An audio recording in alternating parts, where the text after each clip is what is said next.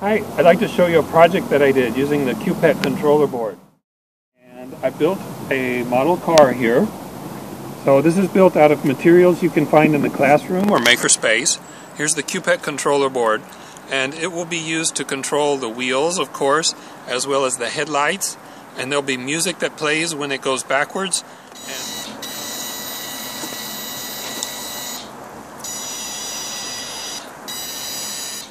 So I'm controlling that with the Bluetooth controller here. It's paired to my handphone. This is free from the Play Store. And now I'll make it go a little faster for a little more excitement.